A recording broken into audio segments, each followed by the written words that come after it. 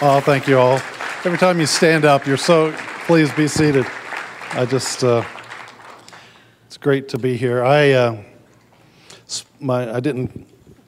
Got some water here. I did not soil myself in a weird place. My water bottle leaked. But, of course, with this dry mountain air, or dry desert air, you know what's going to happen. It'll be dry in a very short time. So I'm not too concerned. Time's sake, let's open up to Hebrews chapter 1.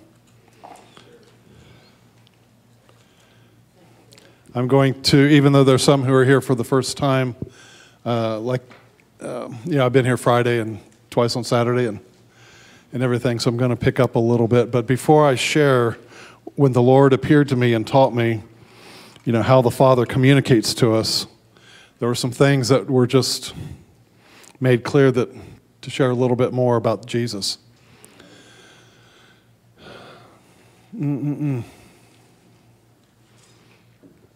So in Hebrews chapter 1, it says this. I'm using the King James Version because Paul used it. Actually, thank you for those who caught that. I mean, that's an old joke, so it's old as the hills, but still. But most of the old study books are geared towards the King James or the Revised. So I do the John Fenn paraphrase. I just take out the these and thous and everything. But I will read this here in Hebrews chapter 1. It says, God, who in many ways, modern translation, many ways and in many parts, spoke in times past to the fathers by the prophets. One of the things when I was praying this morning to understand, many people have issues with the God of the Old Testament. And so they're raised thinking, Jesus I love, but the Father, is he the guy in heaven with a baseball bat ready to beam me over the head? Because he just seems so angry in the Old Testament. I mean, there are examples there where we don't understand. And we go back 3,500 years and try to understand a culture that we have nothing in common with in a part of the world that is more ancient than that. And then we apply our standards to it and we say, God looks so unjust. And even though Paul says in 1 Corinthians chapter 10, especially verses 7 through 11, he says the things that happened to Israel happened to us for examples to us. Excuse me, he said the things that happened to Israel happened as examples for us. So we look at some of the things, and I'm sure any parent here, if you've ever made an example of one of your kids, laying down the law. You know how it is. I'm the oldest of four. I don't know about you, but by the time my little brothers and my sister came along, I asked my mom, how do you let them get away with that? I got a paddle on the rear end for that, and you're just giving them a mild rebuke. And, I was the example. So we can understand this to a degree, that the things that happen in the Old Testament, it says God spoke in many ways and many parts to the fathers in the Old Testament. But in these last days, verse 2 says, he has spoken to us by his Son, whom he has appointed over all things, by whom also he made the worlds. So that means the highest and best revelation of the Father God is the Lord Jesus. Stop looking to the Old Testament for a revelation in these ways and parts and getting confused, saying, how can God be one way and Jesus another? You understand what I'm saying? Understand there's a progression of revelation, and it says that in these last days, he has spoken to us by his Son. That's why in John 14, when Philip says to Jesus, hey, just show us the Father, and that's enough for us. And Jesus said in verses 9, he said, have I been such a long time with you, Philip? You don't know? If you've seen me, you've seen the Father. That seems to be in contrast with the Old Testament because it is. Because the Old Testament was not as great a revelation as it is when Jesus came into this earth as God's word for mankind. You understand? So I hope that helps, and that is the purpose that was specifically in prayer for those who have difficulty with the God of the Old Testament. You're not going to understand everything this side of heaven. You just settle it. We don't understand. How the Lord had a man executed for gathering firewood on the Sabbath. And you look at it and you say, that was right after he gave the word, and he was using that guy as an example. Now, he was a believer in the God of Israel. He's in heaven, I'm sure. Praise God for that. But that was an example. That seems pretty harsh. I don't understand it all. God spoke in many ways and many parts to the fathers by the prophets. But in these last days, he's spoken to us by his Son, whom he has appointed heir of all things, by whom also he made the worlds. How about this Son? What about him? In verse 3, he is the brightness of the Father's glory. Stop and think about that sentence structure. The subject matter is still the Father God, and he's talking about his Son, who is the brightness of the Father's glory. The brightness. Think about that. He's the light part of the Father's glory. And it says he is the express image of his person. That is a printer's term. It's used in the old ways when they would have a seal, a clay seal, and they would stamp hot wax to seal a scroll or a document. And when you do that, the impressed image, it's actually in the Greek, it's impressed image. You know, you take something and you press it down, and there is the exact image transferred. And that's what it says, this is who the Son is. In these last days, he's spoken to us through his Son, who is the express image, the very nature of the Father. That's why Jesus could say, Philip, I've been such a long time with you. Don't you know if you've seen me, you've seen the Father? The Old Testament revelations, I've traced that in earlier session. I showed Christ in the Old Testament all the way through. But it was in many ways and many parts, and then that word became flesh. Now, every one of us would say there's power in the word, right? I want you to see the end of verse 3, and I want to put this in proper New Testament reality. He's still talking about the Father and Jesus. That is, Jesus is the brightness of the Father's glory, the express image of his person, the Father's person. He upholds all things by the word of the Father's power. Okay, stop and think about that. That's not the power of the word. Jesus upholds all things by the word of the Father's power. It's the Father who has the power.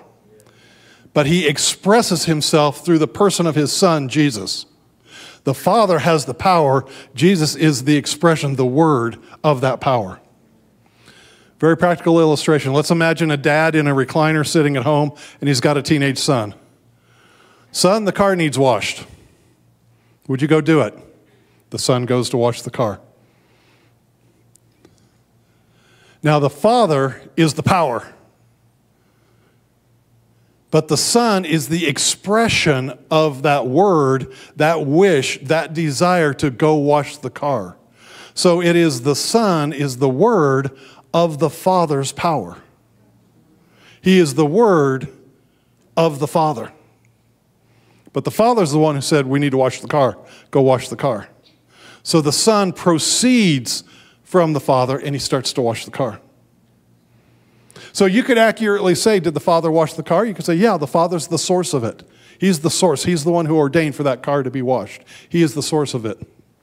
You could say, but did the Son wash the car? Well, yes, the Son washed the car. He's the one who actually did it. But here's the trick. It was the water that actually washed the car. That's the Holy Spirit. So then you'd say, Son, did you wash the car? Yes. But you know what? If I'm in science class, I'm going to say, no, you didn't. It was the water that washed the car. So you see, the Word and the Spirit, the Son and the water, the Word and the Spirit work together. And it is the Spirit which gives life. John chapter 6, verse 61, I believe it is. The words that I speak to you, they are spirit and they are life. So proceeding from the Father, the Son washes the car, but it's actually the water that does it. As the Son and the water work together, the Word and the Spirit work together. You could have that Son out there by the car all you want, but that car's not getting washed. It's not until the water happens that the Son and the water work together, the Word and the Spirit. That's why the name of Jesus can be a curse word and there's no power attached to it. The name of Jesus is not a magic word. It's not a talisman.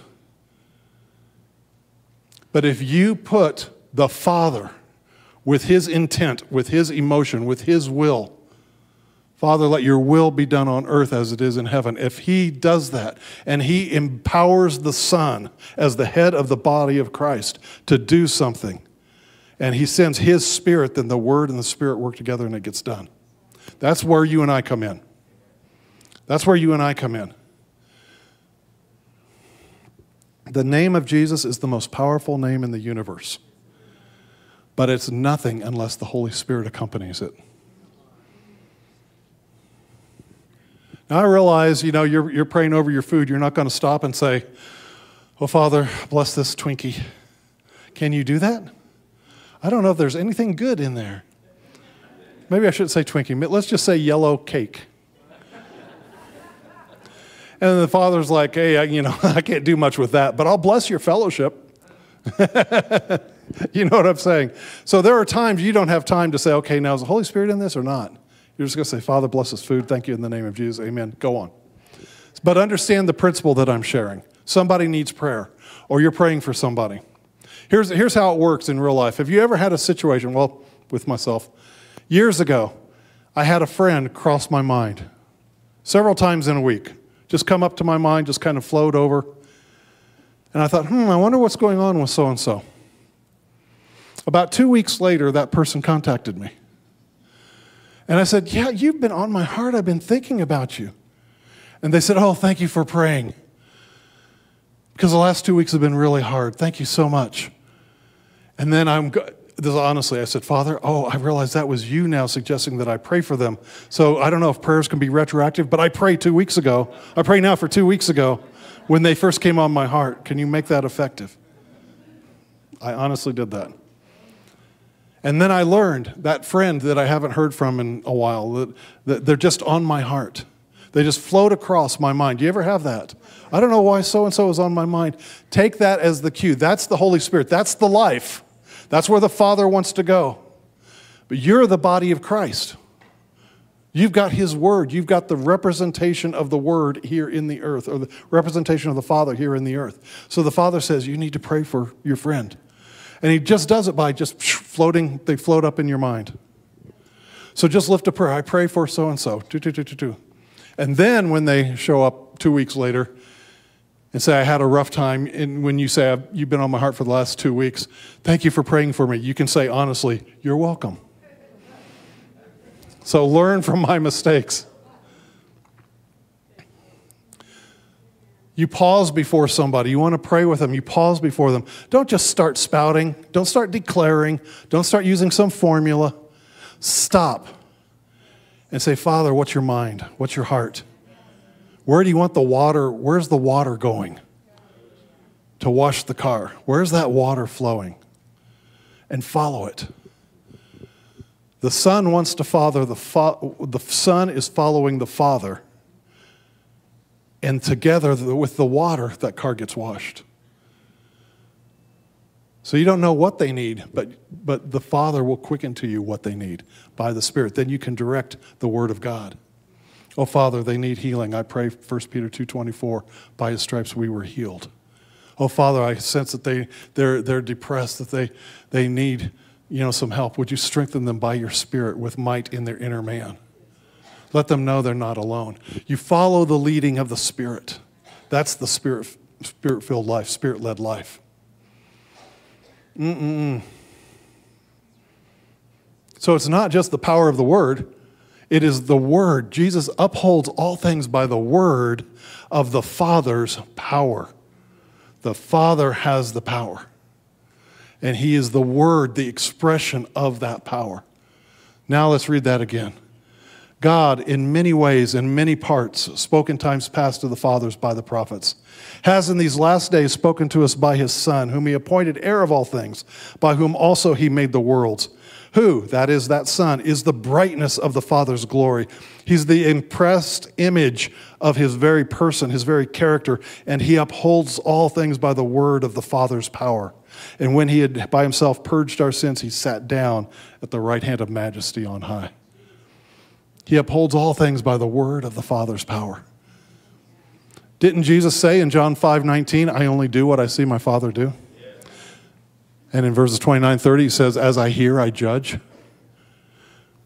How is it we think that faith is something that we can just call out and say, I'm standing in faith? It's like, get together with the Lord. Find out where he's moving. Find out where the Father, what his will is. Noah didn't just decide to build a boat. He received instruction. He received grace. He received a revelation. His response was faith. Faith, it proceeds from a revelation of the Father God. Abraham, I want you to be a mighty nation, but you're going to have to take a long walk to the promised land.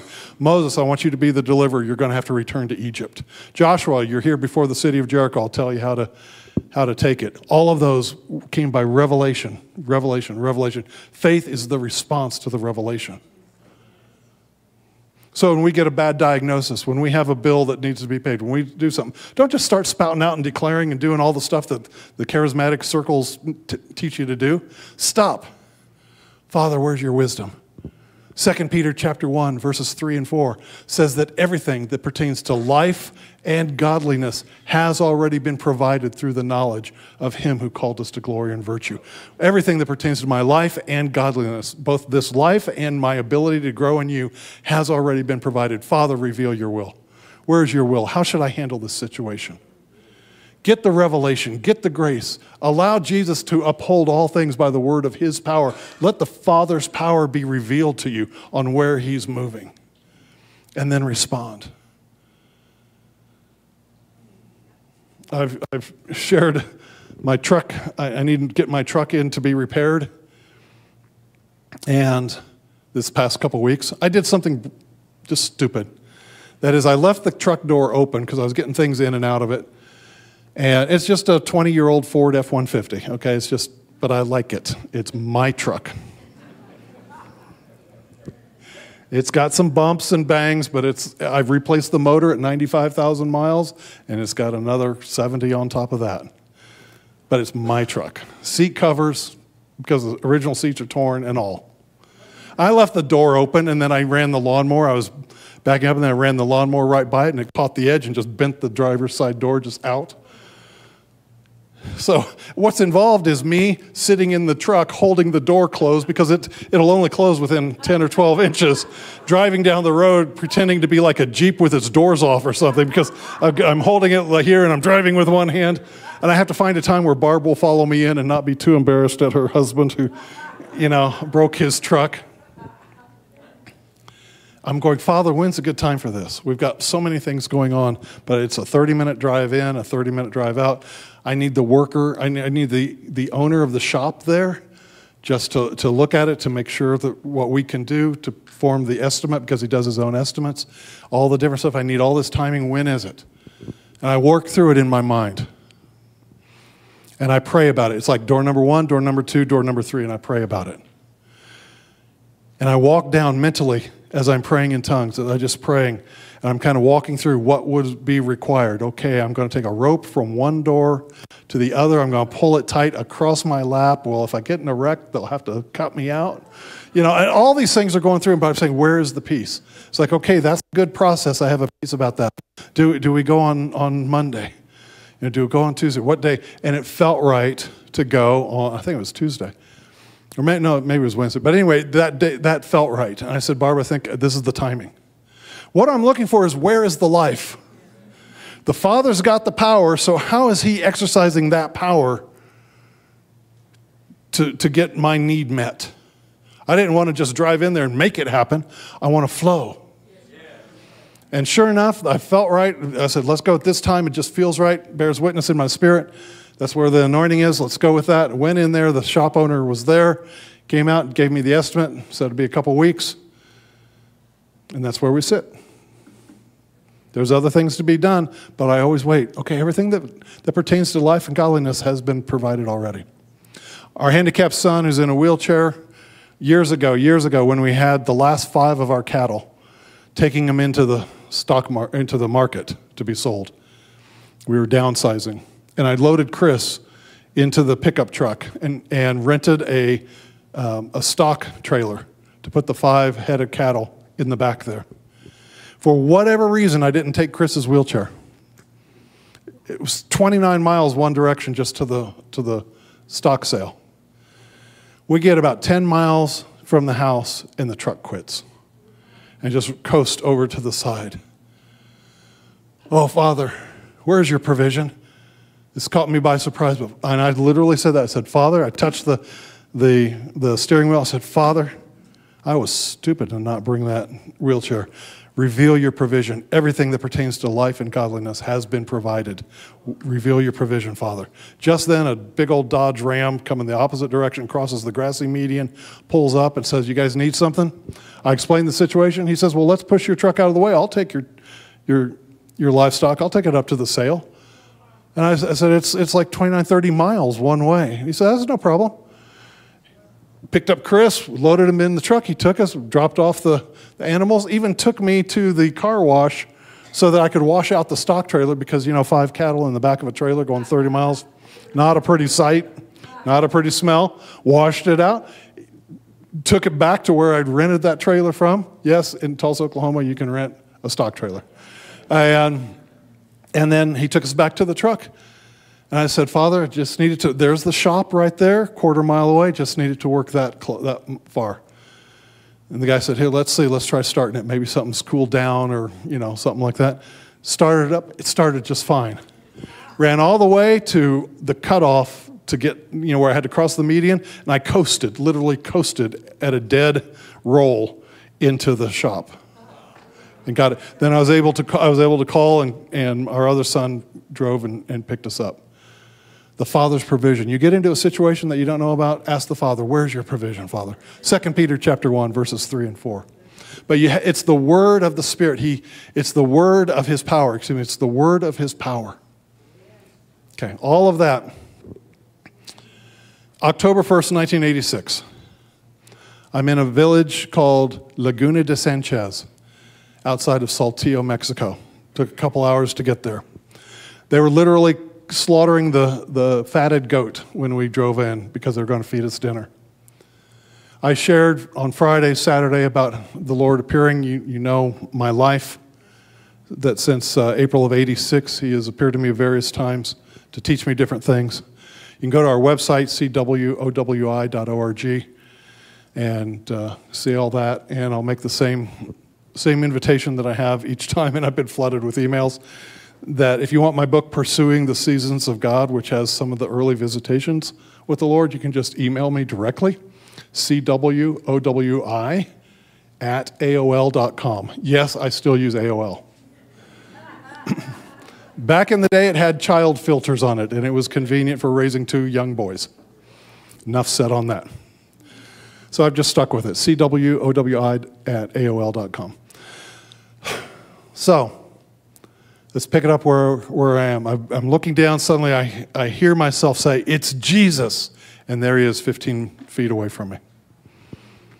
And I said, what are you doing here? And He said, I'm here to meet the needs of the village. Look at that, my pants almost dry. And I said, how can I help? I won't be a bother. There's probably sick people here. I'll tag behind. I really won't be a problem. I won't ask any questions. How can I help? And he looked at me and he said, meet the needs of the village. And I shared about how I was pulled into His eyes and asking about all the injustices of life, how my friend who was extremely shallow and claimed to be a Christian versus a woman that I knew in our church who took every bit of grit and everything she could as a single mom to raise her 2 teenagers. And he explained how He looked through the corridors of time when He created each of us, and He gifted us according to our lives and what we would need, remembering that all things work for Him and all things were created by Him, and for everything to work properly, it has to be in Him. And He looked down through the corridors of time, creating us to depend 100% on Him. Based on that, He created us and gifted us. That's why there's so many difficulties, because He created us to encounter the problems of life in Him. And there are many people who encounter the problems of life without Him. They don't realize they were created to, and all things were created for Him and by Him and for Him. And so that my shallow friend still had to depend 100% on the Lord, and it took everything in him, in his shallowness, to depend on the Lord, because that's how he was graced and that's how he was gifted. But the other lady who was gritty and scrambling for everything she could just to keep her two teenagers in line, she also had to depend on the Lord 100%. But she had the grace, she had the gift to go through what she endured in life. So that all are equal because each had to depend 100% on him according to their gifting. And he said, I want to teach you how the Father communicates. And then he disappeared. Remember, up to that point, I told you that I was in a cloud of glory, that I had looked up to the missionary Carl and Dora, the interpreter, who were walking away, and I said, they need to know you're here. And when I went, Carl, just like that, this light just erased everything. And all of that I just said happened within that light. And then suddenly he was gone. And I turned and started to head up the path, up the rocky road, closer towards the village. And suddenly I looked up and he was there again. Now understand, when my eyes are open, I've been in the Spirit, like I said, where everything is gone. It's like in Revelation 1:10, the Apostle John said, I was in the Spirit on the Lord's day, and I heard a voice behind me that sounded like mighty waters, like a trumpet. And I turned, and he saw the Lord in glory. And in Revelation 4:2, the Apostle John says, I was in the Spirit, and I heard a voice say, come up here. And I looked, and there was a door in heaven saying, come up here. And he was caught up into heaven. For me, it's more like 2 Kings chapter 6, when Elisha saw both the enemy chariots and the heavenly chariots around them. My eyes are wide open, but I see both realms. It's like an overlay of two universes, two realms, two dimensions. I don't know how to explain it. Even right now, the angels standing around, I see them, I see you. It's just an overlay. It's people who see things in the Spirit. There's a gift called the discerning of spirits. And that often many of the gifts have a visual element to them. And sometimes people, when they see things in the Spirit, they say, oh, I'm called to be a seer. It's like, no, you're just functioning in the gifts of the Spirit. A seer, a true prophet, will have words for a nation like Agabus the prophet did, on weather and things of that nature and politics and stuff, the way the New Testament prophet Agabus did, as well as a personal word for people. But anyway, so suddenly the Lord was there again, another 15 feet away. And he made this statement. Well, let's do this. Let's turn to Mark chapter 2. Many, many people say, I wish the Lord would talk to me. I wish I could hear his voice. I wish I could hear his voice clearer. Right? All of us. I still say this. I want to know deeper. I want to know more. There's an old Margaret Becker song that's one of my favorite. It's called Deep Calling to Deep, or Deep Calling Deep. And my deep calling his deep. It's from one of the Psalms. You ever feel like that? I just want more. So he looked at me and he said, I want to teach you how the Father communicates. And he made this statement, and it's worth writing down if you're keeping notes. And remember, I used the King James Version.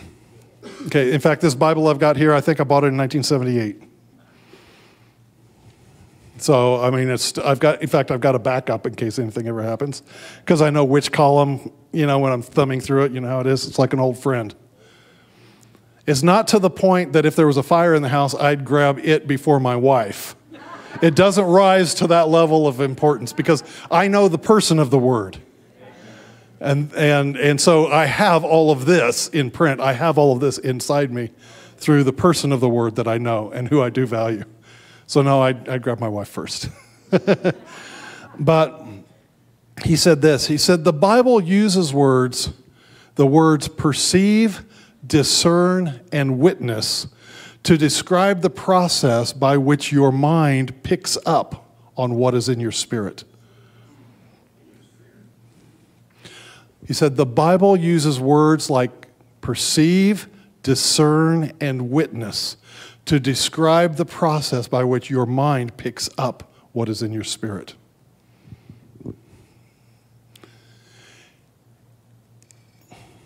He started describing, he said, your mind, all right, where did I have you turn? Mark 2?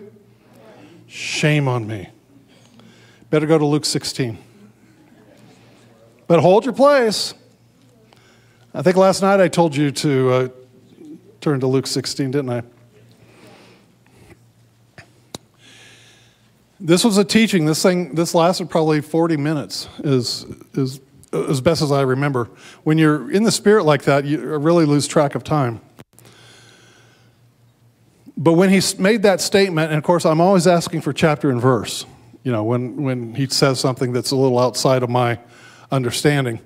And he referred to Luke 16, verses 19 through 31. This is a rich man who is unnamed, and a beggar man named Lazarus. And the beggar man named Lazarus is laid at the gate of the rich man, and the dogs come and lick his sores. And all that all Lazarus wants is to be fed with the crumbs that fall from the garbage that's thrown out. Now, you've got to understand, in Hebrew culture, in Jewish culture at that time in the first century, the rich man had an obligation to feed Lazarus. And he did not. Okay? So this was not a righteous man at all. And it's interesting when the Lord is teaching me from this, he said, some will call this a parable, but these are real men.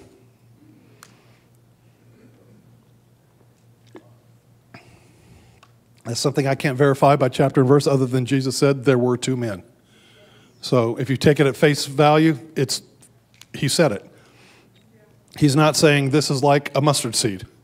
He's just saying there were two men. In the process of time, they each died. Now, at that time, in the earth, there were two places in the earth.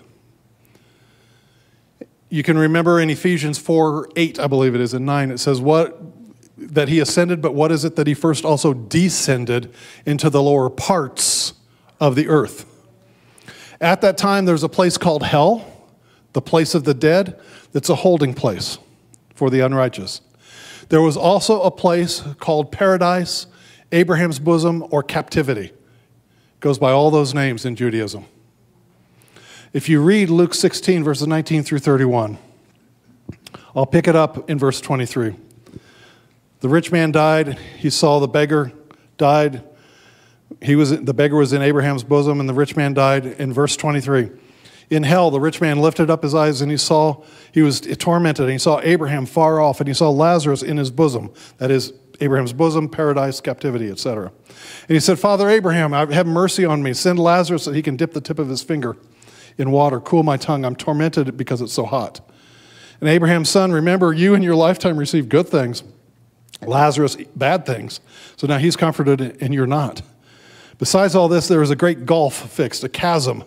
And those that would want to go from here to there can't, and those that want to go from there to here can't.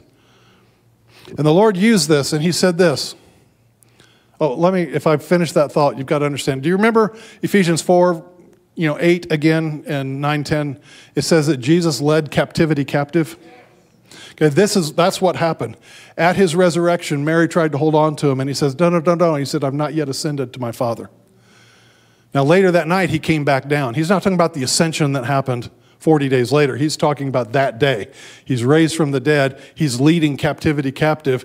The price has been paid. The sins have been paid for, and he can take captivity captive. And that's why Paul said in 2 Corinthians 12:1, I knew a man about 14 years ago who was caught up to paradise. Because paradise, captivity, Abraham's bosom was caught up because the way was made through the blood of Jesus. Many people believe that the park-like area, the grassy park-like area was paradise. And that's like when I shared what I saw in heaven.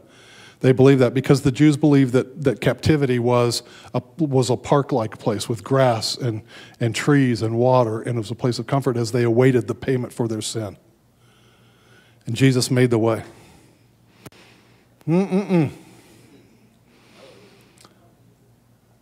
But here, as it pertains to this, I understood all that when Jesus appeared to me, I already understood all that. So he didn't need to go into the detail I just went into. And this was very brief, and I'm sorry it's such a brief study.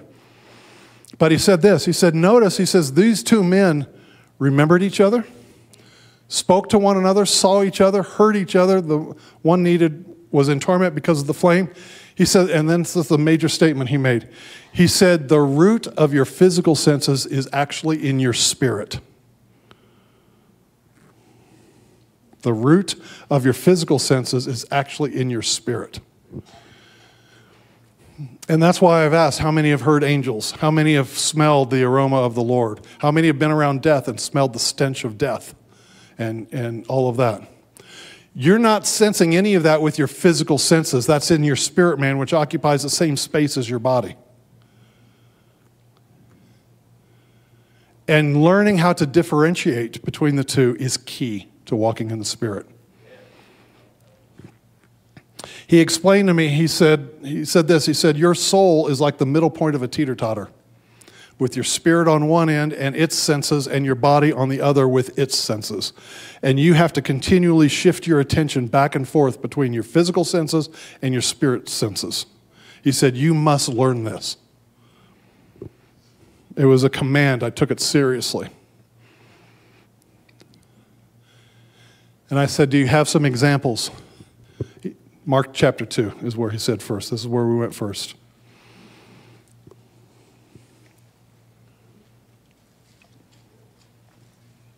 Mark chapter 2. If you want to apply yourself to walking with the Father, walking with the Lord, you want to be sensitive to the word of the Father's power, that Jesus upholds all things by the word of the Father's power.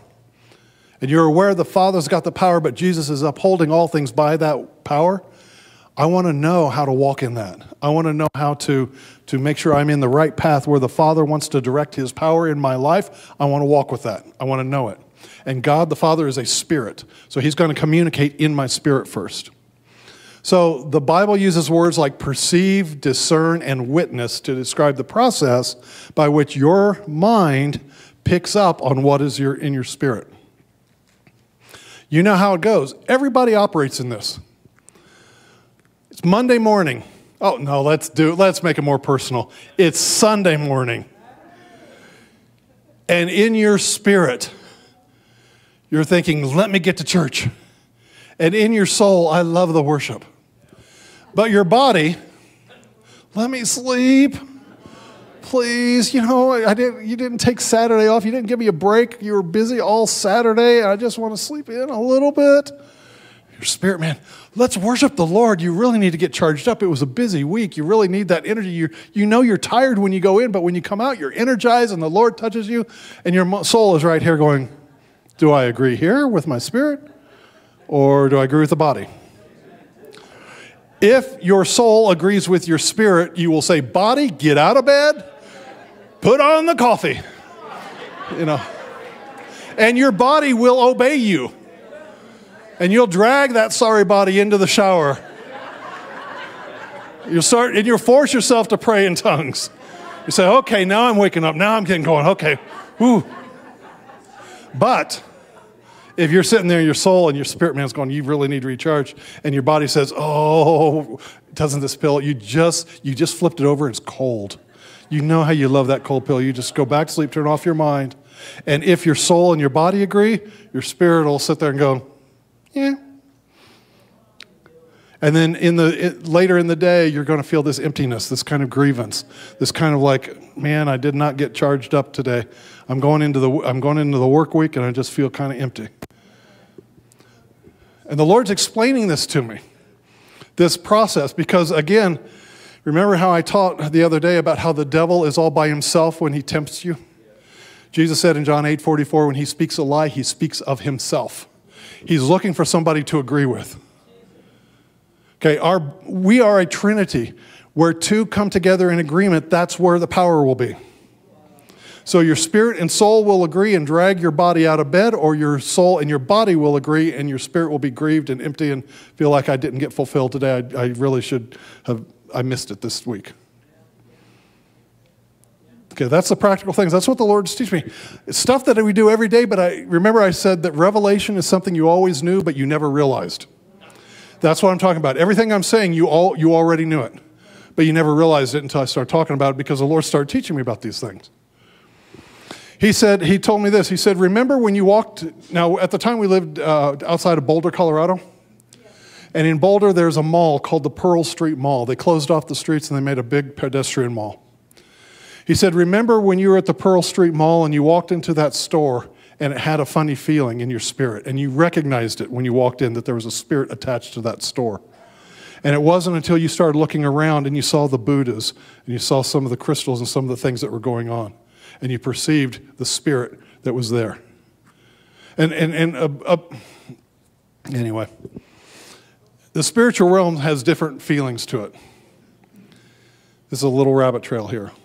This is why a person who was sexually abused when they were younger,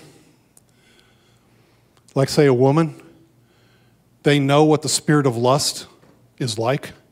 So they can meet a man on the street or a man in church or a man at work or a man at wherever, and their spirit will sense that that person, that man has issues with lust. And they will say in their mind, I don't like this guy. If they will think it through, it's because their spirit recognized something that happened to them 20 years ago or 30 years ago. They'll recognize that. You understand what I'm saying? It happens with men or women. We have experience in different areas, and you can, and that those evil spirits each have a feel, have something that in your spirit you pick up on that. I just used one example, but it could be addiction. Maybe you grew up in a household of addicts or alcoholics or something of that nature.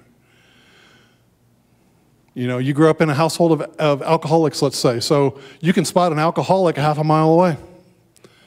They walk past you in the street, and you just know in your spirit that person's dealing with alcoholism. Now, here's the thing that the Lord taught me using these examples. He went to Mark chapter 2, verse 8. This is where the man is let down through the roof. Now, it's interesting because when the Lord is telling me this, and I rarely share this, I usually just gloss right over it, but this is what honestly happened. He talked about this and being in the house, and he said this. He said, and he talked about being in the house and the scribes there and the Pharisees and the leaders and the packed house, and he looked at me and he said, the house was smaller than what you're imagining or than what you're thinking.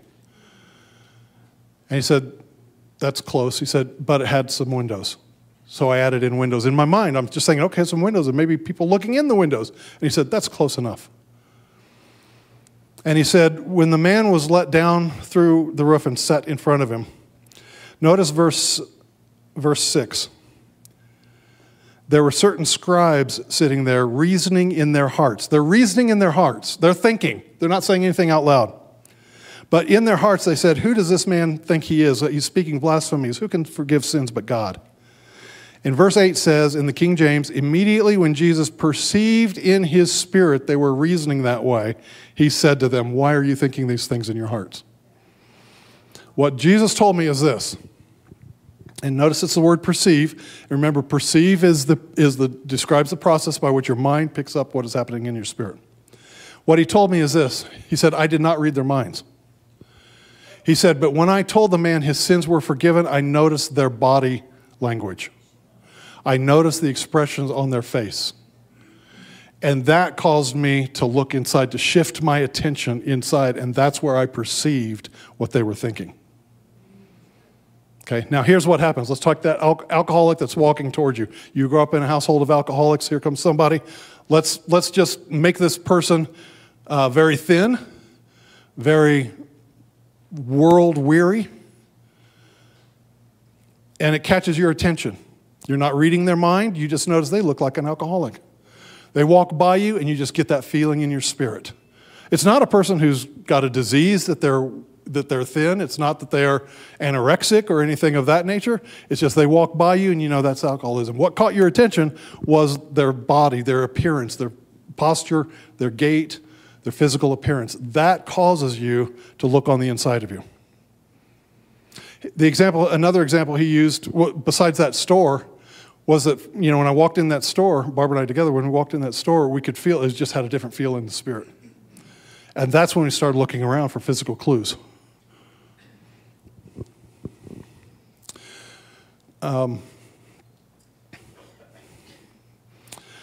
It was interesting. Our son had some physical therapist that would come to the house. I talked about the lust thing earlier. And I was in at the church office at the time when he first came. And he came to the house, and Barb said, she said, I don't want this therapist here. He's got lust problems. What gave her a clue was the big collar, the open shirt, buttoned down. He's supposed to do physical therapy on a mentally retarded kid, and he's dressed like he's going out to the club. You know, the gold chain, hairy chest, everything exposed. That was a clue, and Barb picked up on this in the spirit. And I said, I'll come there the next time just to see, because she was feeling not safe. And sure enough, it was wrong spirit, and so we called up and we canceled after that. Interesting, huh? The other example the Lord used is a lady that was in a grocery store. I know it's hard for you to imagine me being 6'6" and being asked to help get down things from a shelf, a tall shelf at Walmart and elsewhere. But it happens from time to time. As hard as it is to believe, it really does happen from time to time. And there was one particular lady, and she had it was like a little black cloud hovering over her head. She was kind of bent over, older, and she just asked for some help. And I got it down for her, and I said, bless you. And I was hoping for some sort of a response from her. And she just turned and went away.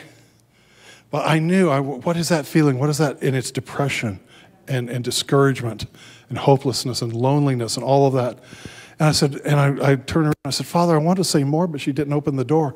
And he said, it's okay. He said, you've done for her what I wanted you to do for her today. And on that day, all things will be revealed, and she will see everyone that I've brought across her path. Interesting. That's going to happen with all of us.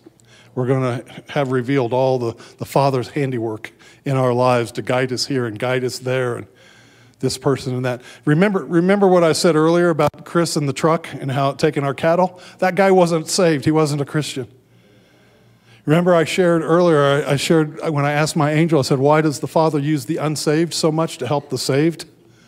That's a perfect example. But I'd already had the answer by that point. But remember what the angel said when I asked him? I said, why does the Father use the unsaved so much to bless the saved? And he looked at me like I should know better. He said, that they not come empty-handed before the King. That the Father is so gracious to, whether the person gets saved or not, the Father is so gracious to use the unsaved to bless his children so it could go to their credit when they stand before the King and they not come empty-handed. The Lord's good. So in this example, the Lord started talking in Mark 2:8 and started talking about how that was the first clue, that to be aware of your surroundings, but always check in with your spirit. How does this hit me? How does this person strike me? Your mind is at the middle point of the teeter-totter. What's happening in your spirit? The second example is Luke chapter 8 that he went to. Luke chapter 8. You can relate to this, can't you? Yes. We've all been in those situations. We're all pondering different things. You have a worker at the house, you go by, it doesn't feel right. Or it feels right. Or it's comfortable. I have a peace about it. The wisdom from above is pure and peaceful and gentle. The wisdom of this world, according to James chapter 3, verses roughly 14 through 16, the wisdom of this world is sense-oriented, sensual. And it leads to confusion.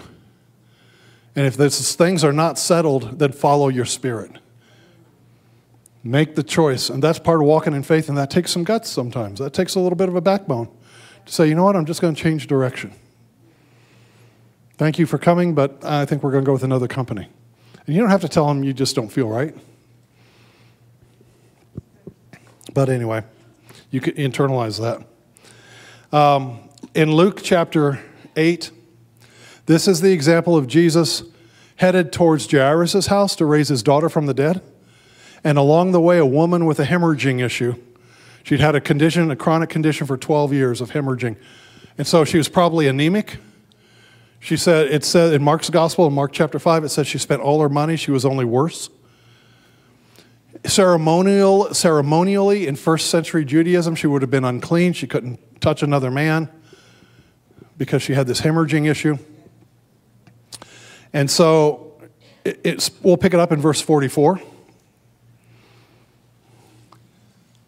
Luke 8:44. She came up from behind him and touched the hem of his garment. And immediately the issue of blood was dried up.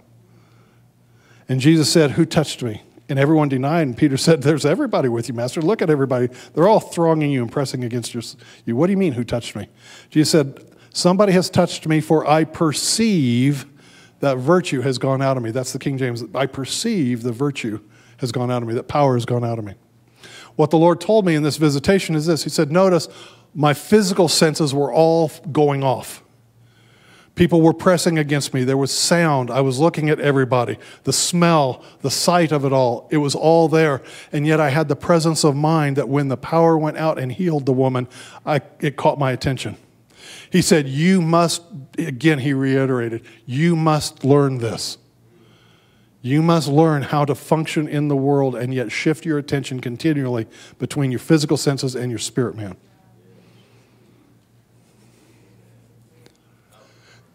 The scripture that this relates to is Hebrews 5:14, and I'll just recite it for you, but you can write it down if you're keeping notes. Hebrews 5:14 that says this, strong meat is for those who by reason of use have trained their senses to discern between good and evil. Strong meat, that means the deeper things, is for those who by reason of use, that means trial and error. That means walking it out as a matter of lifestyle. You're at that store, you sense somebody's depressed, and the first thing that happens is, oh no, what if I'm wrong? What if they get mad at me? What if they dial 911? What if they call the store manager? You can be diplomatic. You sense that cloud of depression around them, you may just say, hey, are you okay? Or you might just strike it up and say, I had something happen and I just got so sad and I got so depressed after, my mom died and, the Lord just walked me through it. Oh, really? You can test the waters to see if the door is open. It may be just for intercession. It may be the reason you're perceiving that and the Father is giving you that. And He wants to direct His power there in the word of His power, the Lord upholding all things. It may be for intercession. Or you may be able to strike up a conversation. You don't know what part in a person's life you're going to have. The important thing is you perceive it. You perceive it. And then I always take it first and foremost for prayer. That's it. Just first and foremost, if nothing else, I always pray.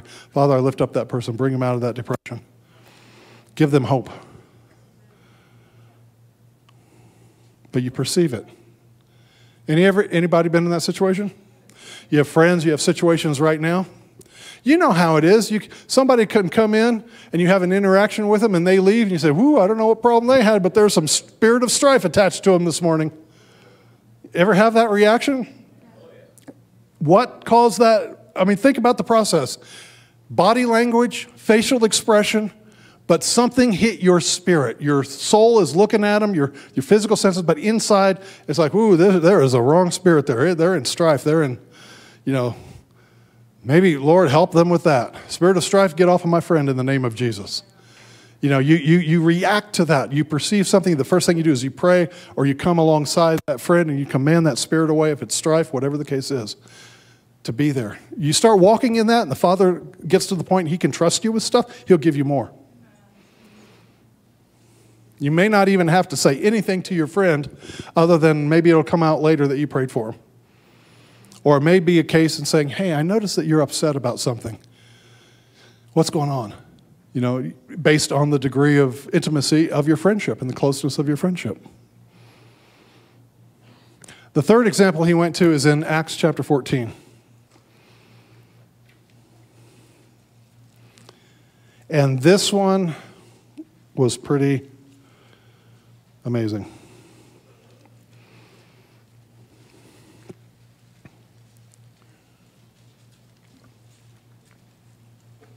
In Acts chapter 14, Paul is at Lystra, which if you've ever read the letter to the Galatians, this is in that region, which is a north-central Turkey, modern-day Turkey. There's a man there who was crippled from his mother's womb. All right, so when he came out, his legs were broken, whatever, he's lame from his mother's womb. Let's pick it up in Acts chapter 14 and verse 8. There sat a certain man at Lystra, crippled in his feet, being crippled from his mother's womb. He had never walked. The same heard Paul speak, who steadfastly beholding him, and perceiving he had faith to be healed, said with a loud voice, "Stand up on your feet," and he leaped and walked. There was no name of Jesus involved. There was no prayer line. What the Lord brought out is this. He said this. He said, Paul was talking to a group of people. But as he talked, this man drew his attention because he perceived something in his spirit. And he pointed out, he said, the Lord said this. He said, notice that he had to steadfastly behold him. He had to stare at him. I said, yeah, what about that? He said, Paul did that because he had to focus. He had to concentrate on him so he could perceive in his spirit that this man had faith. And he said, there are times you're going to have to stay focused on a person or an event or a situation that you've got to stay focused on until you can perceive what is going on spiritually. See, we in our society, it's a drive-by society. Drive through, drive by, drive whatever, microwave, instant everything. And it's different for us to say, okay, here's this issue at work. I want to keep this on the front burner. I'm just going to be praying. I'm going to be steadfastly looking at it. I was ministering once to a group in a Bible school, about 225 students. And so I'm ministering, I'm looking around, and one man up in the balcony just draws my attention.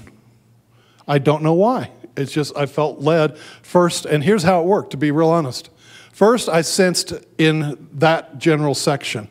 And then in my mind, I'm going through process of elimination. Okay, normal, normal, normal, normal. Suddenly, it's like more concentration with the Lord, and I look up, and there's that man in the balcony. And it turned out that once I steadfastly beheld him, the next thing I saw was like a shaft of light over him, and then I started getting a word of prophecy for him. That was right on. It was evidently right on for the situation. But had I just continued, nothing would have happened. But because I was able to talk, and then I started looking like I was just talking to him, steadfastly beholding him. It was a situation that was almost the same. I mean, it happened years after this visitation, this teaching, but I can relate to it. Have you ever had a situation with a friend or a relative, and you kind of steadfastly behold them? You steadfastly lock on that, and until you get the mind of the Lord, until you perceive what's going on. When our young son, Chris, could walk with a walker and leg braces, we lived in Colorado, east of Colorado Springs. They have a zoo there called the Cheyenne Mountain Zoo. And we had a big old Chevy Suburban. It used to be a ranch vehicle. I mean, that thing could climb a tree. I love that. That's probably one of my favorite. Next to my 1965 GTO, which was my first car, which I wish I still had. That Suburban was my favorite. I mean, yeah. So we wanted to load up the kids and head to Cheyenne Mountain Zoo. So it's an hour into like near Pueblo and south of Colorado Springs, and then on into the zoo. It's a day off. We need to get out of Dodge. And so I'm praying about it. I notice as I'm thinking about it, there's something in my spirit that there's just a little catch. There's something there that's not quite right. So I start breaking it down in my mind. I start breaking down the trip. Okay, we'll drive Highway 50 into Pueblo. So there's antelope. There's all possibilities. Nothing bears witness. I'm praying in tongues. Okay, is the truck okay? Is the car okay? Yeah, there's nothing mechanical there. It's okay. I'm picturing us driving north now on I-25. We're getting off to go to the Cheyenne Mountain Zoo. Okay, there's not accident. There's nothing in my spirit that comes up. You see, I'm going through this in my mind. This is how I do this. And so, okay, it's like, okay, I think the truck is fine. The car's fine. We're fine from that standpoint. No accidents or anything. So I go to individually. Is there anything with me? Is there anything physical? No, there's nothing. I just draw a blank. So I'm praying in spirit. How about Barb? No, nothing there. I just briefly scan the boys, and on Chris, there's just like my attention. It stopped right there. There's something with Chris. Okay, Father, show me more. What's next? So I see Chris, and suddenly this little mini picture with my eyes closed, I see this mini vision. And Chris is on this walker. It's a backwards walker. It's one that the body of the walker is behind you, and it's open in front. And he had leg braces called AFOs on his feet, and he could walk, he could run he could really run. He's like, how old would he have been? So he was born in 79. This was 90, so he would have been 10 years old or something, maybe 8, 9. But I saw this picture of him on his walker, and he was outside, And suddenly there was a clap of thunder, and Chris got hit by lightning and killed.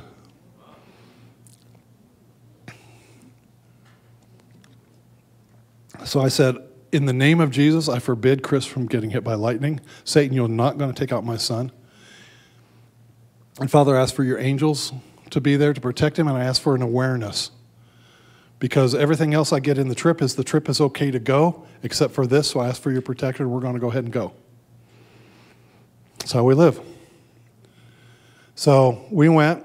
Sure enough, we fed the giraffe. We did all the things. I'm in the monkey house. We're all in the monkey house. Barb and I are in the monkey house with the two other boys. She thinks I've got Chris. I think she's got Chris. I hear a clap of thunder. Cheyenne Mountain Zoo is right up next to the mountains. And in Colorado, those thunderstorms come over the mountains just really quick. And unless you're further out, you don't see them developing. And we were nestled right up next to the mountains. Hear a clap of thunder. You have Chris? I thought you had Chris. I look out and I see Chris outside because the building was long. I see Chris outside on his walker. It is hailing and raining, and he is laughing. He loves it. And I run out knowing what's going to happen, but having taken authority over it. I run, and I swoop in like a daddy eagle picking a trout out of the stream. I swoop in with my right hand. I am running, and I swoop him up, and he's got his walker, and it's like a ride at the fair or something like that, because that thing goes out like this, and he's going, no, no, no, no, and he's still running in the air. And he's mad at me. I said, Chris, it's raining, it's hailing, you have to come in. We go inside, about 30 seconds later, pow, lightning hit right where he was. But what did I do? I perceived something in my spirit. We took the trip. We had a wonderful time. The rest of the trip was wonderful. Chris was able to run around the monkey house, and he quickly got over it, and then the thunderstorm passed, and we had a wonderful trip. But that's the way you work. That's the way these things work. So when the Lord taught me this, and here's the point, I had to steadfastly think on this. I got something in my spirit, and I wasn't going to let it go because my family, I wasn't going to let it go until I had the answer. So, when the Lord said this, he said, when you give a prophecy, do you do it with your eyes open or closed? How do you do it? I said, well, I close my eyes. He said, why do you do that? I said, well, really to shut out my physical senses so I can focus on what's in my spirit. He said, exactly. And then he disappeared. And I thought, huh. And I'm thinking all these things. And I take a few steps forward, and suddenly I look up and I perceive that his presence is to my right, and it's like man-shaped, like oblong a little bit. It's denser. There's a denser feeling. There's a denser presence of the Lord in this one area. I'm looking all around the village and where I am up there, and I see the hills and everything. But right in front of me and just to the right of the path of the little road, there's a denser presence of the Lord. And I give myself to that, and I look at that steadfastly, and suddenly, he's there. He comes out of that vagueness, and he's there. And he starts teaching me, and I'm going to shorten this for time's sake, but he says this. He says, you can be in a service or in your personal prayer time, and often my people will sense a presence, my presence in that room. And he says, an angel feels like a person who's anointed by the Spirit, and they can feel a more dense, more concentrated presence in that location. Interesting, huh? And he started teaching me this. He said, you need to be sensitive to the mood of the Father and where I'm moving. He said, when you're in a meeting, be sensitive to what's happening. Switch to your spirit man senses. And he, like I said, shortening this, he disappeared again, and he did it again 2 or 3 times up the path. A little bit more, a little different angle on each time. That's why I tell people I can't make Jesus appear to anybody. I can't do that, but I can teach you to be sensitive. And so I shared when I was 14 years old, and I heard a voice behind me saying, go ahead and put on your helmet. You know, I was about to get on my mini bike. Go ahead and obey your mom and put on your helmet. And I knew that was my angel. An angel feels like a person anointed by the Spirit, like there's another person in there, but it's not quite a person. But you can feel the presence of the Lord. Has anybody here ever been in a situation where you felt like there was an angel in the room? Have you ever been at home, in a hospital room, or whatever? You just felt the presence of the Lord? But if you will train yourself in this, in your spirit man senses, you can sense where there's a denser, you may not see them, but you can sense where they're standing. Because the concentration, the presence of the Lord will be more focused. It feels more dense, weightier, more concentrated in that area. Interesting.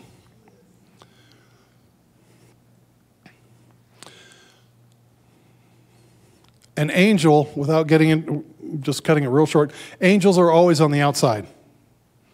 They can't read your mind. They're servants of the Lord.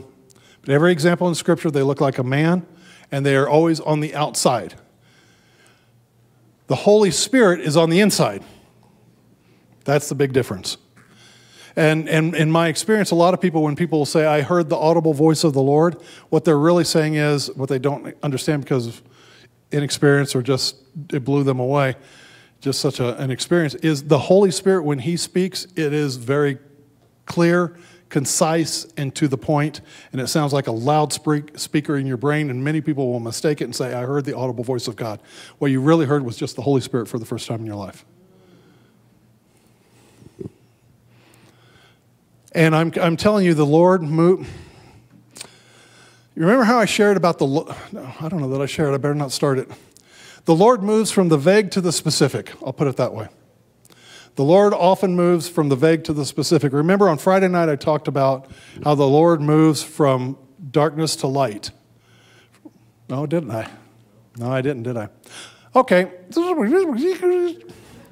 Lord moves from darkness to light. He moves from disorder to order. And so therefore He will move from the vague to the specific. Paul had to steadfastly behold the man to perceive he had faith, because he had a vague feeling, and the longer he steadfastly looked at the man, the more specific the information became. That's the ways of the Spirit. That's how we train ourselves, to focus on the things of the Spirit. Sometimes you have to give yourself to them. And that's why I say oftentimes, like Barb will, if she senses an angel, she can sense a denser area, and it's like that's her angel. And once in a while, if you focus on that, then the Lord will open up your eyes. And that's a function of the discerning of spirits, that being able to see things in the spirit realm.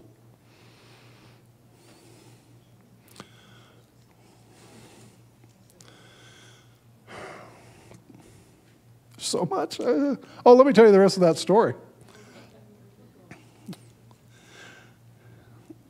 The Lord started walking with me.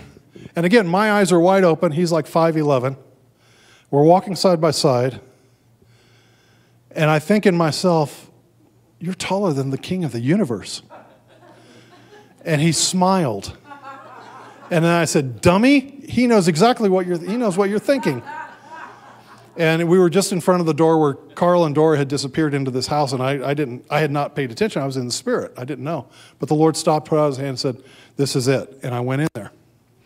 So we ate our meal, and after our meal, Carl is sitting with his back to the wall. The door into the house is right behind me.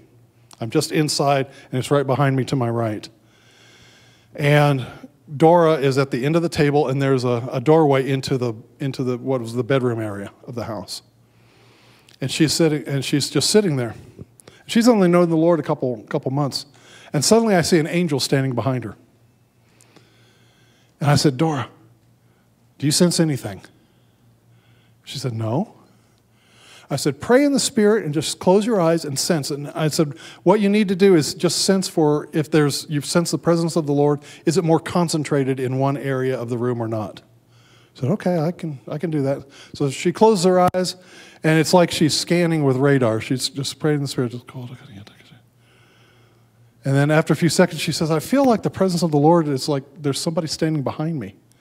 Now notice what she had to do. She had to shut her eyes to close out some of the physical senses so she could concentrate on her spirit. And I said, you're right, that's an angel, you got it. And with that, the angel went around her and out behind me. And I'm drinking the soft drink,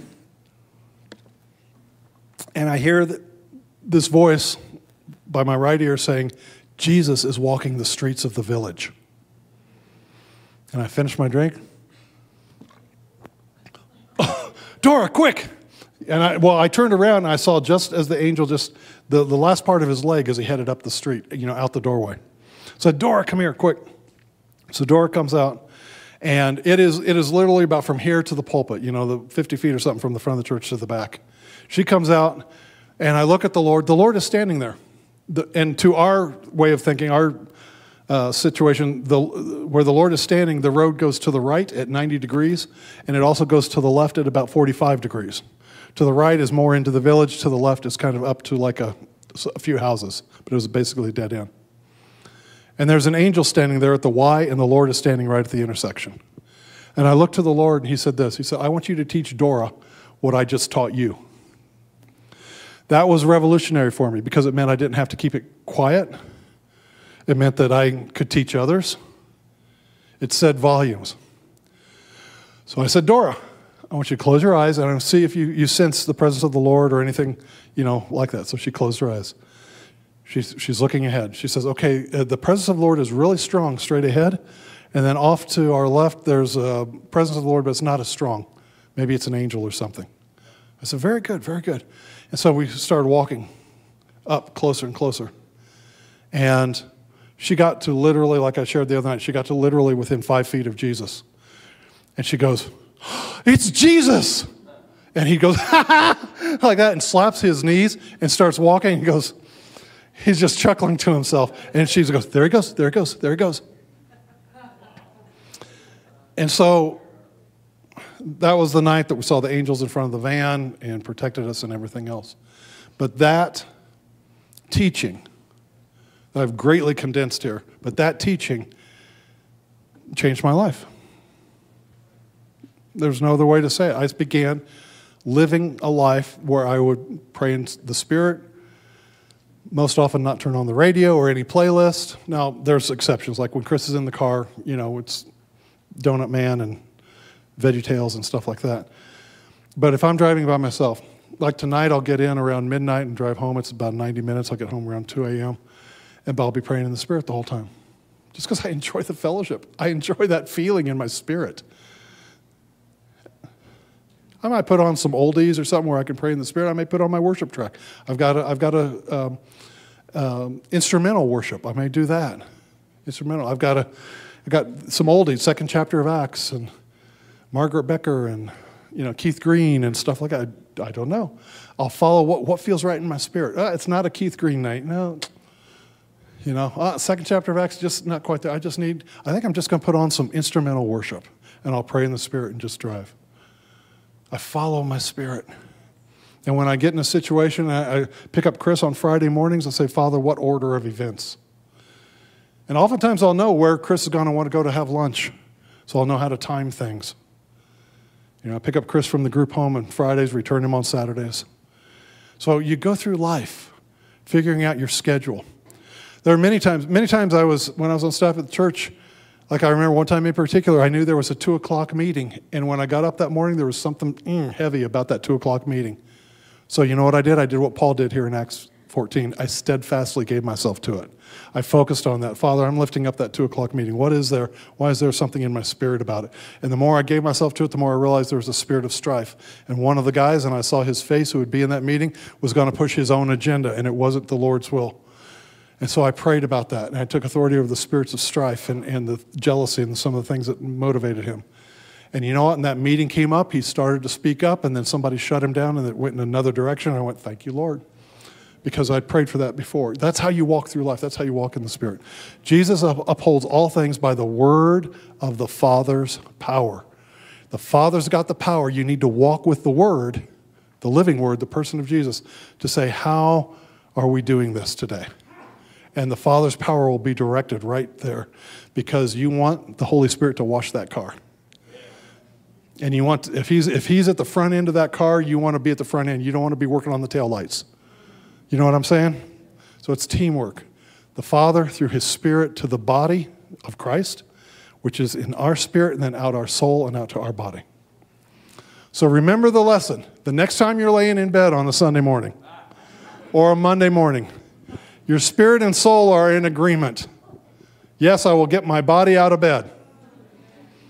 And there are times to listen to your body. There are definitely times to listen to your body. Your body says, I've got to have some sleep. I've got to have some rest. I've got to have a day off. You say, you're right, body, you do. I'll just spend some time in worship. I'll have some worship time just to charge myself up. I'll tune in online.